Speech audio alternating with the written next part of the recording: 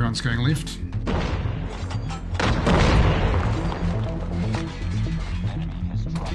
One shot done. Yeah, I got 50% of them. 1,000.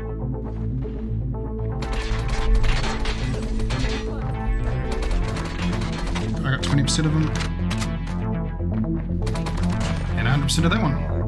What's up, homies? It's your tall homie, Thoughtster, coming back at ya with his thumb sleeves and another gunsmith video, specifically for S&D. Hot on the heels of the last one, which was Peacekeeper best option for search and destroy in Call of Duty Mobile. Today we have a gun that could very well be considered a contender for that top spot. In fact, if you watch any of the pro player content creator videos lately, they will swear that this gun, the KSP, is the bee's knees. It is the gun, and they say it's OP. Everyone's using it in the pro scene, in the competitive scene, and it's surely going to be nerfed.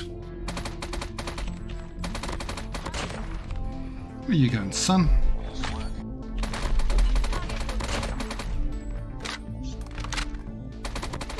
Sniper at the end? Yeah. Muchi has them. Bomb spotted. Bomb's here. They're coming from mid. No, they're not. Oh, that's right, forgot the bomb.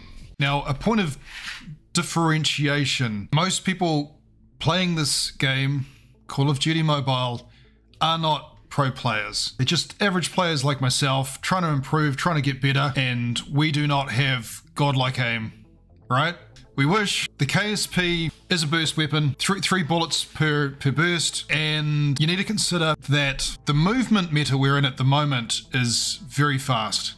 It's hard to track people, so burst weapons aren't ideal for that. However, I just want to say, having used this gun a lot in ranked S&D lately, it is a lot of fun. It has a very fast ADS movement speed, which means you can just skulk down sights all around the map, which is my kind of style. It's the slithering style of the hissing thoughts. Now, if you don't hit your opponent with that first burst and kill them, you're going to be bursting at the seams, trying to kill them as you track them. Still doable. Compared to a full automatic weapon like the Peacekeeper, that would deal with that sort of situation a lot better. So I would say it is a skilled weapon. The Peacekeeper used to be a skilled weapon when the recoil was more difficult to manage. These days, with a series of buffs, it is now a much more viable option. The KSP, I think if you're a noob getting this gun and jumping into rank, you're probably going to struggle a bit. Now, I am someone that does not like burst weapons. I like this KSP. However, I did come off the back of doing a weapons grind for the SMGs, and the KSP was a lot of fun, and I tried a number of different loadouts for that. If you stick a 5MW hipfire laser on it, its hipfire is freaking awesome. You know, at 8 meters, it's insane. Now for S&D, I have a loadout that doesn't have hipfire, that doesn't have a laser at all, which similar to the Peacekeeper. That's an extra selling point for me as an S&D player, and it still does a decent job hip firing at a close range.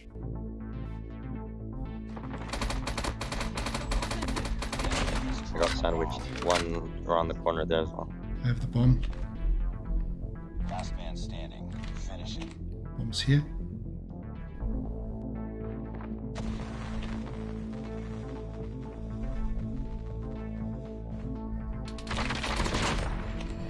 Booyah!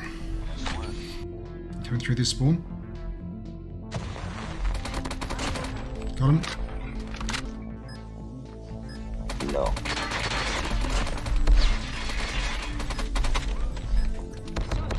So if you want to try this gun out, I would say take the loadout I'm going to share and play around into some pub matches first. Get used to it. Check your tracking. Try getting used to just firing when you need to, when you've got the enemy in your sights. And try being sneaky and catching them unawares, and then jump into rank and try it. But for S&D, where, you know, it can be a mix of aggressive, but also, you know, more passive and flanking styles. It's kind of ideal. So in short, I think the Peacekeeper is a more consistent and reliable weapon. ARs can wallbang as an extra versus SMGs, but the SMG, you're quicker. But here is how it is. I essentially now just have 3 guns for S&D. Peacekeeper, the KSP, which I've been using a lot lately. It's just fun, and the DLQ. That's pretty much my go-tos for S&D. There's a bunch of other things, but they're there for fun or to try something different. But you know, if I want something that's reliable that will help me win matches or not lose them with too much shame, then the KSP is right up there. So I recommend you try it. And here's the loadout. This loadout is courtesy of Signu. He has done about 3 videos on the KSP. This is his latest build, although I will link at the end a video where he did more in-depth analysis, and it had a bunch of other loadouts which I tried and used, and they were fine, but this is what he considers to be the best currently. So it's S&D. You're going to need suppression. This is fine. The recoil is controllable, so we're going to need that agency suppressor. 8.9 extended barrel for the bullet speed. There is also the task force barrel, but you've got a stacking to your recoil concerns, and really we're always going for zero recoil. So we go with the 8.9 extended barrel. Lightweight stock, 20% ADS movement speed boost. That's amazing. We need that. And adding on to that, we've got the Strike foregrip. So this is for gliding around the map basically. And then the Russell grip gives us the 20% ADS time. So this makes this competitive. And note, yep, the laser's missing. You could throw on the aim assist laser for your bullet spread, but it gives visible laser sights, as does that.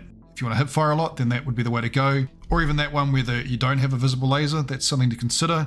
I think that even without a laser, the hip fire is fine at close range, so this is pretty solid. And what you probably want to consider doing is making sure that you've got the skulker here for walking or crouching. So like I say, if you want to ADS and skulk around the map, you can do that pretty quickly. It feels fun. Okay, have at it, and if you're using this gun or you're using it following this video, drop a comment about what you think about it, and while you're there, drop a like and a subscribe if you're not subscribed. We'd love for you to come back and see more videos that I'm doing. What will I do next? Alrighty, chirp. Use code HISS.